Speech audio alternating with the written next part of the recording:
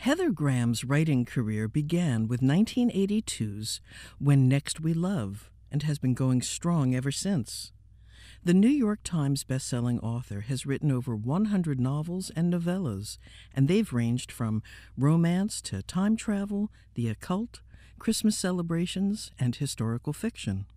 I've been very lucky in that my reading is all across the board. I've always loved to read anything from fiction, nonfiction, mystery, romance, horror, historical, I mean just everything. So there's very little, in fact I can't think of anything that I would not be comfortable attempting.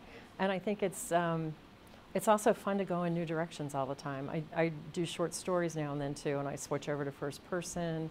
And it's just always like a nice challenge. You always get to do something a little bit new.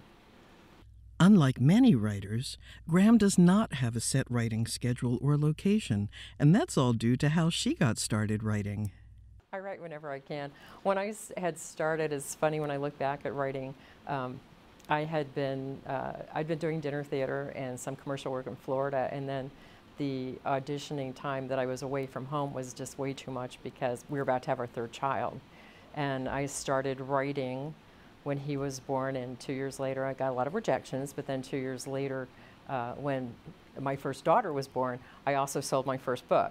So it's just been crazy the whole time because as long as I could hear all the kids, because I now have 5, so if you could hear them, everything was fine. I'm really good with chaos. I kind of think I turned into a Dr. Seuss book. I can write on a plane, I can write on a train, going far in a car. You know, it's just like they really did. The kids allowed me that luxury to be able to kind of think or work wherever I am. Asked by many aspiring authors for writing advice, hers is simple: read. One of the most important things I think that I hear sometimes from people who are just starting out writing is like, oh, I don't have time to read anymore. You always need time to read. You need to remember why you love the written word and why you want to write. I do think it's true that you need to write what excites you, write what you love, write what you want to read yourself. Listen to criticism, but also remember it's your work. You know, you'll have a lot of criticism in a lot of different directions. It's your work. You got to go with what you believe the most.